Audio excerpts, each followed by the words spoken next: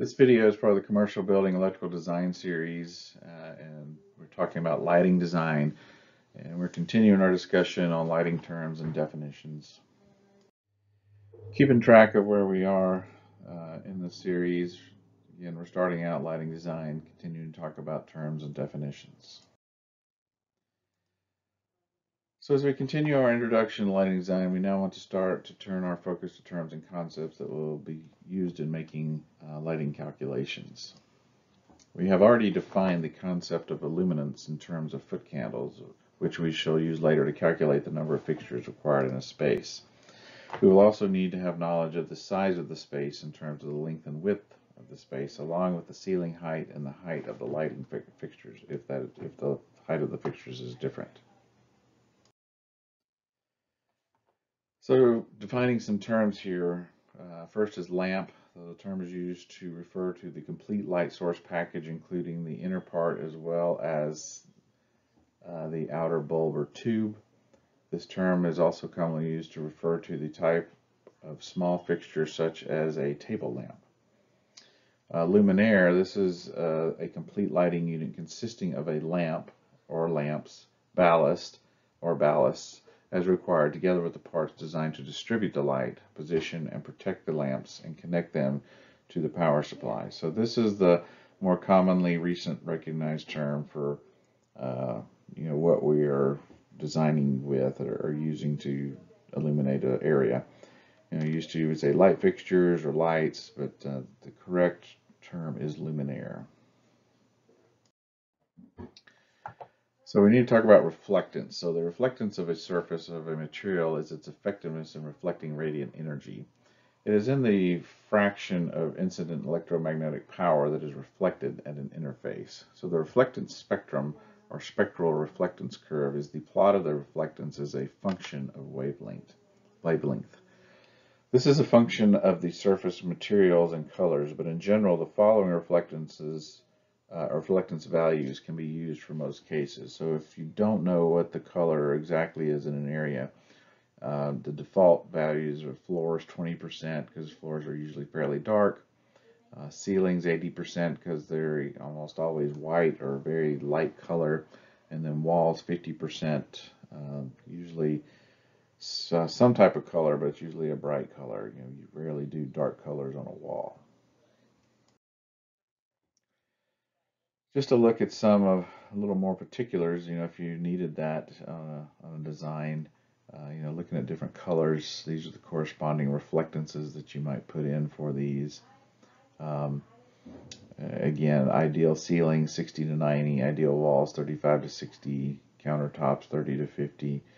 Like if you had a mirror, it's going to be 95, right? That thing's going to reflect like crazy. Whereas if you have something like birch or maple, woods, they're not going to reflect near as much. There's going to be a kind of a dark, give you a dark feeling there. You're going to need more light in there to overcome that lack of reflectance. Luminaire intensity distribution. So these are curves that you can get from the manufacturers, and these basically just show how the light is going to be projected from the fixture. These can help assist, when you're spacing fixtures, to know how far apart to space them, or if you're actually trying to light something up like a wall wash, what angles you need to position the light fixture at. Again, you can obtain these from the lighting manufacturers usually. Coefficient of utilization. So in general lighting calculations, the fraction of initial lamp lumens that reach the work plane is the way we define this term. So CU is a function of luminaire intensity distribution, room surface reflectances, and room shape. So a lot of things can affect this coefficient of utilization. Here are some of the things that go into that. We don't want to get into the nitty-gritty of how this is calculated because most of the manufacturers have this taken care of for you for the most part. But things that affect it are, this HCC, which is the difference in the height of the ceiling to where the fixture is located. The room cavity, which is the distance from the work plane to the light fixture. The floor cavity. You can see we have variables defined for all these things, and and they're used in calculating this coefficient of utilization. I thought this was a pretty interesting graph showing how the coefficient of utilization can be affected. We have the same light fixture used in all 6 cases. On the bottom they have a reflector which helps to distribute the light toward the target, whereas up here we just have the fixture itself without the reflector accompanying it. And you can see, I took a side view here, and you can see that the target is further and further away from the light fixture. You can kind of see this in this graph as well. And so from this we can see that the coefficient of utilization goes down as the target moves away from the fixture. You can also see that the reflectors are helping to direct the light toward the target, so that's giving you a better coefficient of utilization. So it's 0.99 in this bottom left one here. You may not can read that. It goes all the way down to 0.47 when it's furthest away with no reflector. So just kind of give you a feel for what affects the coefficient of utilization. The ballast factor, which is abbreviated BF, is defined as the commercial ballast performance relative to a reference ballast. So this is typically based on the light source type and the ballast type utilized for the specific fixture. Almost always this is available from the manufacturer, so it's nothing you have to calculate, but it's something you may have to ask for or look up in the manufacturer's catalog. Lamp lumen depreciation, this is abbreviated LLD. So as a lamp ages and nears end of life, it produces less and less light on a predictable curve, the extent of which depending on the type of lamp.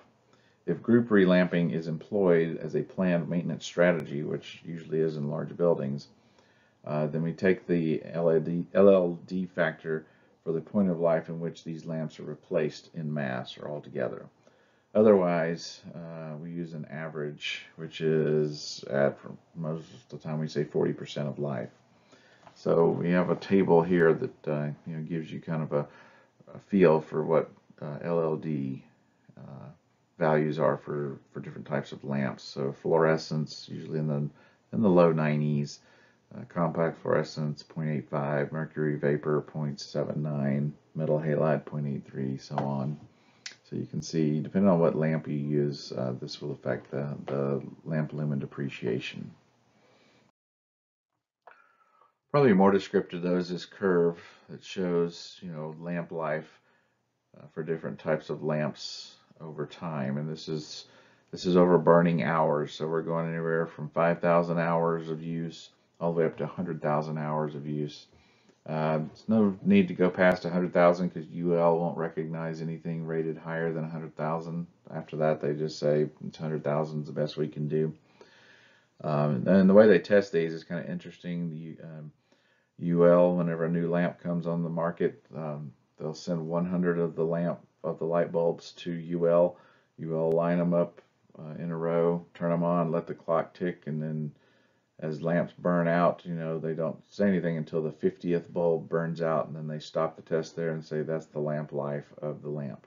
So, but you can see here, even before the lamp burns out, these things depreciate pretty significantly. Some of them worse than others. So like these metal halides, I mean, it's almost like getting a brand new car, right? As soon as you drive it off the lot, the thing depreciates like crazy. So after 5,000 hours, you can see you're only getting 70% of the light that you got when you originally turned it on. Same thing for mercury vapor. It's not much better. High pressure sodium, all of these guys, they depreciate pretty fast.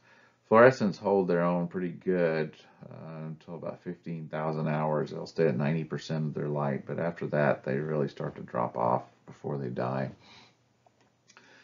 LEDs, they do pretty decent as well.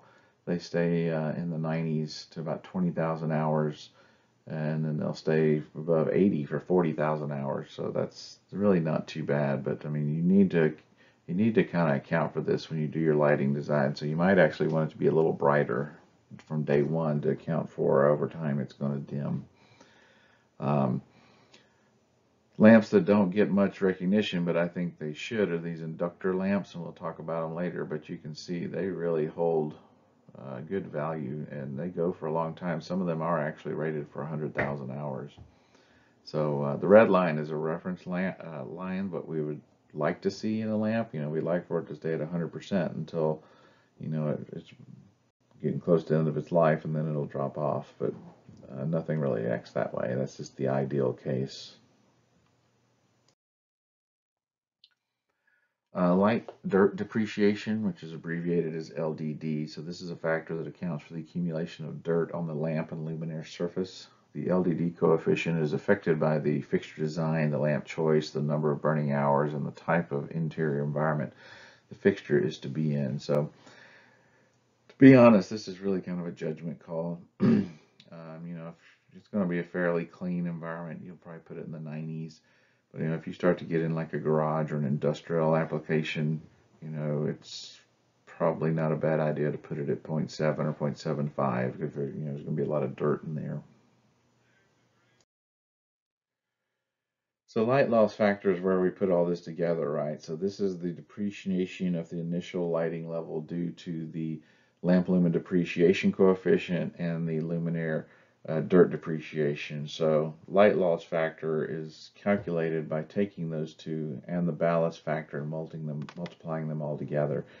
And so this is the overall effect that our lamp will experience over its lifetime and how it will depreciate. So when we run visual, we have to set this value. If you do the visual lighting design program, you have to manually set this, which I think a lot of designers fail to do that. So I think it defaults to 1.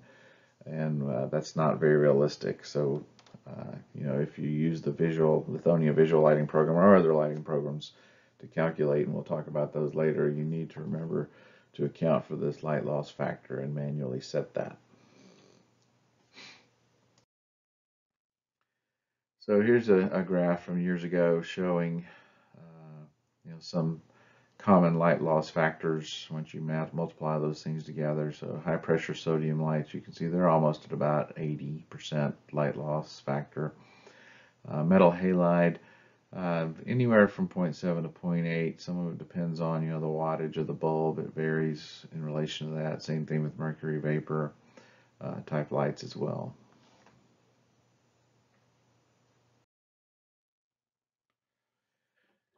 So now that we have understanding of color and rendering and depreciation, we also need to think about what is our target, what are we shooting for, how much light do we need in different areas.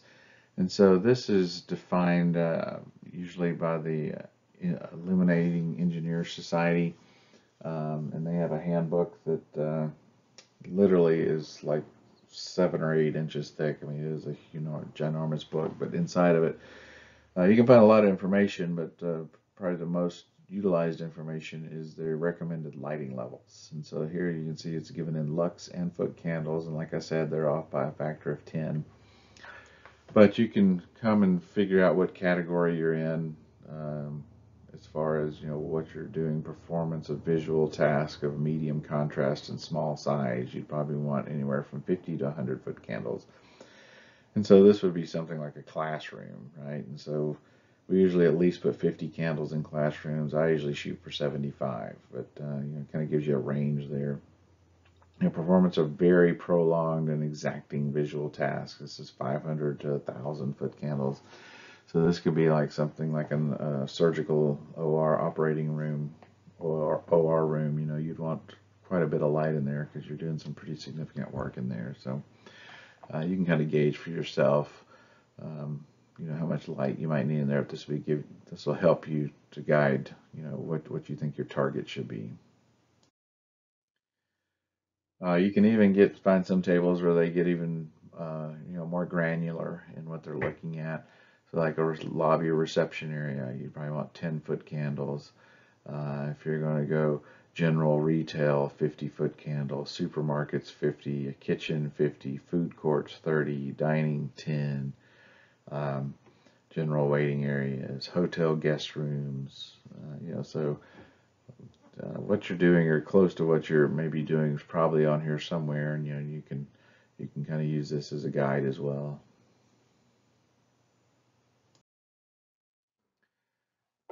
So now that we have all understanding of all these factors, we can perform some simple calculations. Again, this day and age, we typically do most lighting design with lighting design software, and we'll talk about that a little later. But here we can do some quick calculations if we want just a quick order of magnitude. So if we have the information about a space that we're wanting to provide light for, and we've picked a fixture, so we have the ballast factor and the other depreciating factors and the coefficient of utilization. We can also look off the manufacturer's cut sheet and get the lamp lumens divided by the luminaire, the area in square feet, and then we pick our foot candle level from the tables we just looked at. We can put them all in this equation, and this will give us a rough estimate of how many luminaires we'll need in a space. So, if you've got a big meeting room or something and you've picked a fixture you want to use, and you have this, at this information, then you can plug that in and it'll give you a ballpark number of how many luminaires you'll need in a space. Again, when using this equation, the coefficient of utilization and the depreciation numbers should be available from the manufacturer for the specific fixture. The ballast factor should be also readily available depending on the light source type. Again, the square footage you should be able to get from your floor plan, the foot candle level. You can either get from the client or the IS design guides, which we just looked at, and the LDD, which is what type of environment. You can make that judgment call and then plug all those numbers in. It should give you the number of luminaires. We may have some instances where we're going into an existing space and they may be gutting the space and the ceiling and everything, and they want you to either replace with new lightings to get the same maintained lighting level or maybe even improve upon it. So that being the case, you need to kind of figure out what they have already. So this is really the same equation where we've just swapped some things around, where you can plug in the same amount of information instead of getting the number of luminaires. You already know that. You can calculate what the foot candle level was designed to in a room.